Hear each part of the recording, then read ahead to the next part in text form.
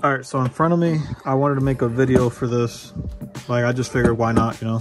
I'm already here. So I got the stock throttle body from a Type S. I don't think it matters if it's a 02 to 06, whatever it is. And then I just got one from Ktuned, a K series throttle body. I've never tried this one before. It's the cast one. It's a little beat up. I did buy it secondhand, but I got a really good deal for this with the cold air intake, and it worked out, you know? So I went ahead already. I removed these two fittings from the bottom. I'm pretty sure the kit must have included this, and probably this front one. But he did send this, he left it inside there. So we might just install this here with some Teflon tape and then plug it. This also came apart. So this little throttle cable bracket, so we went ahead and installed that. That's pretty simple, I don't have to get into that. He did have an OEM TPS on here, this same exact one over here. If you guys don't know, most of the time, probably like 99% of the time, this is no good when you put it on here. Like, you can try it out and see if it works, but 99% of the time, I've never heard anyone being able to use it successfully.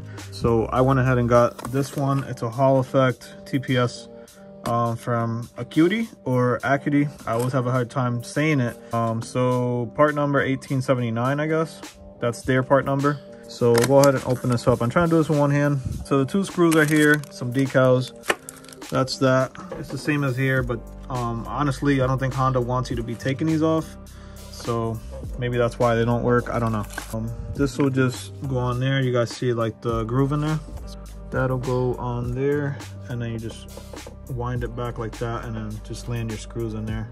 So we'll probably just go ahead and do that now. One more thing before I install this, show you guys how much of an effect a TPS has on your like throttle response and all that stuff. When you open and close this, you guys see that? That's the groove, or this is the notch right here that goes into your TPS on the inside. So if this is no good, or that's stuck, or this has some play in there, or if it's not like perfect, you know, you will have issues. It also has a rubber grommet on the inside, which is really good idea by them, because this one seems to have like a paper one, and I'm pretty sure these go bad eventually, and maybe that's why TPSs go bad, or your throttle response and all that stuff. So that was good by them. And this is actually the one I'm running on my RSX. Been 3 years, zero issues at all, guys. On the RSX, actually, when I tried using this one, that's how I found out that you needed a new TPS. When I tried using that, I had a lot of issues. Like, it was laggy. I don't know, it just wasn't acting right, the car. As soon as I replaced this, like, everything changed. Like, the car was just a lot more healthier. It was running good. It made a big difference. So I'm gonna go ahead and install that.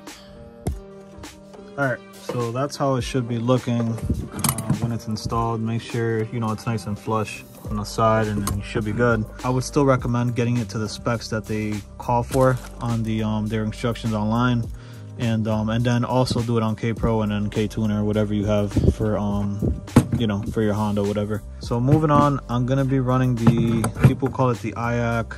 I think it's really called the like IACV thing. Basically, it's this thing on the bottom. It's made by Denso. This is the opening I was talking about on this one that we have to like cap off. So basically, we'll just throw a rubber cap on here. So I guess let's do that right now. Let's add this here. Basically, this fitting right here. Add that there real quick. So that's all set. So moving on, we got that done.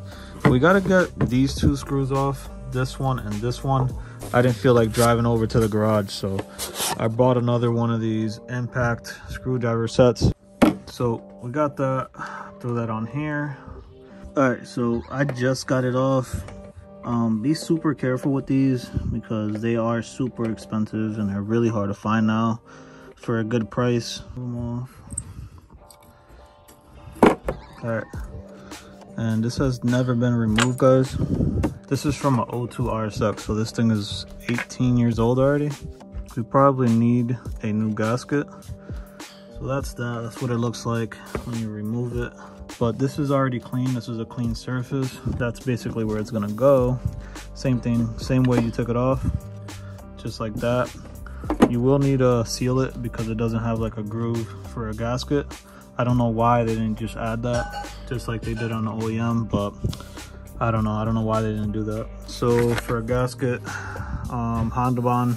So I'm gonna clean the surface on here with like a blade, and then add some Honda Bond on this surface since it's a lot cleaner, and then we'll just seal it, and then that's it. Throw the bolts on there.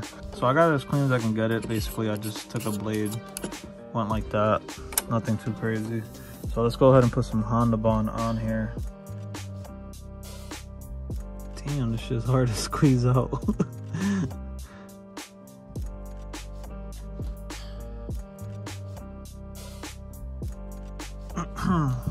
Alright, so something like that, I guess. See if we could do this in one shot here without messing us up. I think we got it. So I'm gonna go ahead and throw the screws on there. Alright, so we're past that. We just have to cap this off and cap this off. Everything's all good. So if we compare both of them, you guys can probably see the difference. So we got this on, that on, TPS is on. Now one other thing I wanted to do was, if you guys are having like a sticking problem or something with the Ktuned Throttle body, if you guys are having like rev hang and stuff like that, where you have to like mess around with the gas pedal to like get it to drop down to like normal idle and stuff, where it's getting stuck or whatever. I've had that shit happen with my RSX. I had the 72 billet one from Ktuned, and it's like notorious for that. But I ended up fixing it. It still happens like randomly. I did hear that some people seeing like the inside barrel or like this little butterfly flap thing, wherever you see it rubbing, you go ahead and sand it, like wet sand it just a little bit, and it'll clear that. Also, what you can do, which fixed mine like drastically, it fixed it a lot, was this screw right here. This one's your idle, you don't really need to mess with that, but this one here, you take this out and then this thing will pop out and you can do adjustments there. So I really want to show you guys. You know what, we'll go ahead and do that, and then that'll be it for this video. So let's do adjustments on here and then I'll show you guys. As far as like Allen keys is concerned, I believe Ktuned likes to go metric with everything. 3.0, let's try that one. Yep, that's the one, guys. Again, when you guys tighten this again, do not over tighten. This thing will strip and then you're screwed. All right, so I'm gonna try and explain this Ktuned sticking problem real quick as best as I can. So once you loosen, where is it? Once you take this one out, right? You take that bolt out, wherever I put it, that thing right there, this is gonna come off, right? Pay attention to the way you take it off, because it's gonna like come apart. It's a spring and then it's got this little thing at the end, right? So it's gonna come apart like that, right? Set this down.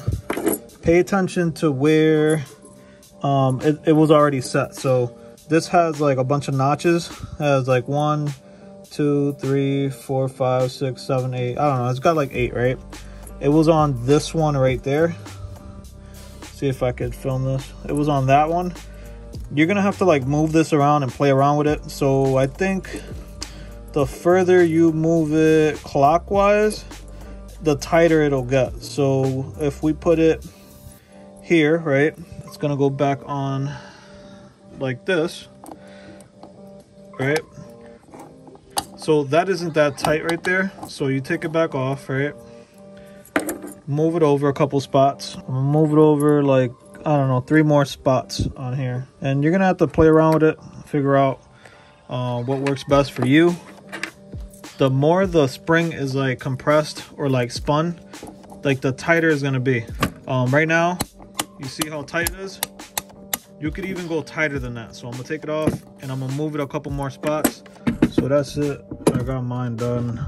There's the bolt back in. That's it, man. I think we're good. Give you guys a little close-up of my throttle body, and I'm pretty happy with it. I wish it came in a little better condition, but I think it just needs some cleaning, honestly. So I might just scrub it down. I'm not gonna spray it with water or anything because I don't want to mess anything up, but that's probably what I'm gonna do. I got some wire brushes and stuff, plastic brushes like this, so I might just end up using that. I think that's a pretty good video to solve some people's sticking problems, or if they're having problems with their throttle response. I think it's a pretty good video. just for people that are having problems with their throttle body. So we're gonna move on. I think I'm pretty happy with this and how it came out. If you guys found this helpful at all, make sure you guys subscribe. We are going to continue the EM2 build and just keep going on that. So I try and bring here like the parts that I could do from home, just so I'm not over there 24/7. It's nice to just sit at home and do stuff like this instead of just being at the garage and stuff. So if you guys like this type of content, make sure you guys subscribe. If you're new here, subscribe, set up your bell notifications if you haven't. Other than that, everyone be safe, take care, see you on the next one.